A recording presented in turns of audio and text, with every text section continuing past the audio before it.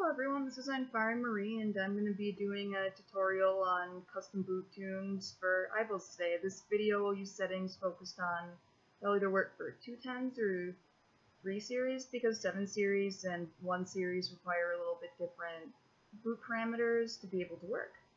So I'm going to start, so I need to get into my files here, not make it look like a disaster, so I have it in my downloads. This file is the one that I want. So I'll keep it there, but then I'm gonna go to this site that I really like. It's Online Converter to Wave. So if I find an MP3 I download off the internet, this one's really good for getting the right parameters. So I'm gonna choose File and go to my downloads, because this is where I downloaded it from. Of course, it doesn't want to show the date created, even though I just changed that setting, but that's because computers be like that. So then here's the Princess Peach boot tune theme that I'm going to download. So it's going to upload. It's kind of a long upload, so it's definitely going to have to get trimmed once I'm done with it, because it's a 2-minute song and usually you'll need about 35 seconds for an Aibo boot tune. And it's also, the Aibo boot tune's also very compressed and doesn't last very long. So now that's uploaded. So what I want to do, so the bit resolution is the most important part about creating an Aibo boot tune. So change the bit resolution, you want it to be 8-bit. The sampling rate is 8,000 Hz. And for audio channels, you want mono. And usually a good boot tune is about 35 seconds, but you can always shorten it if you want something that's a little bit shorter than that. So I'm going to do 40 seconds just to be safe. So I'm going to cut to 40 seconds, and then I'm going to click Start Conversion. So it says conversion completed, and I download.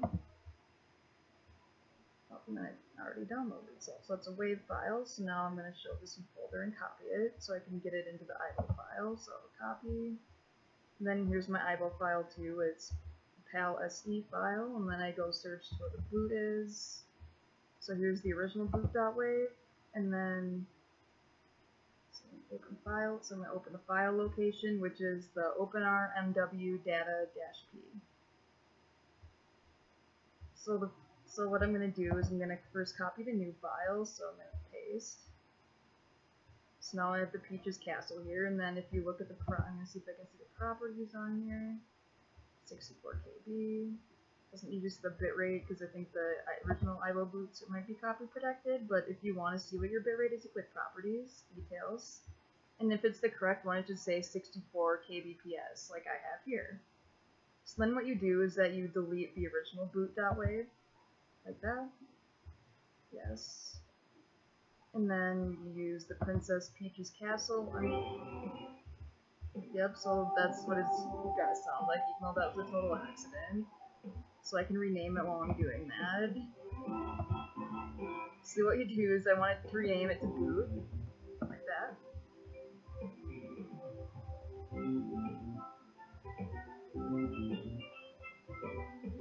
That is going to be a pretty cool boot tune for a 31X, not gonna lie. But then I go back to my removable disk, and now I need to remove it. So the kind of finicky thing about newer operating systems is really annoying is that they like to put like hidden volume files onto your computer for some reason. So what I do is I go to I and I click Attribute, SIH, I type in this.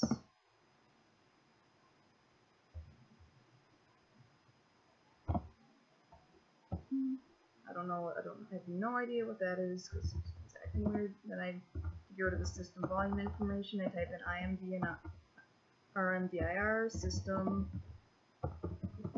volume information. And that deletes that, because your Aibo will not boot if that file's in there. So then what I do is I click, as you safely remove hardware, I eject that, remove the hardware, and now it should be ready to boot in an Aibo, like we need. And I was going to be demoing the software for you.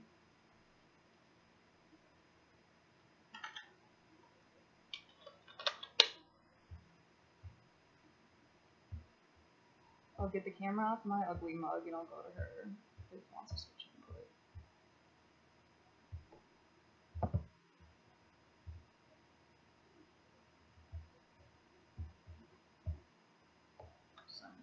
that, so here she is.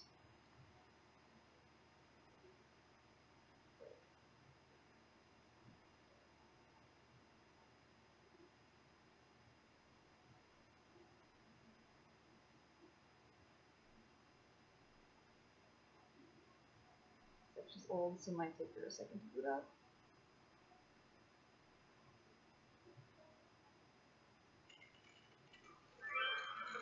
You see, there you go. This is the now she has the Princess Peach song that and this was actually requested by my friend Sterling Andrews, who has a new latte named Peach. So this is going to be the software that she runs on. It's actually a very this is actually a very fitting software for the 3 series Aibo.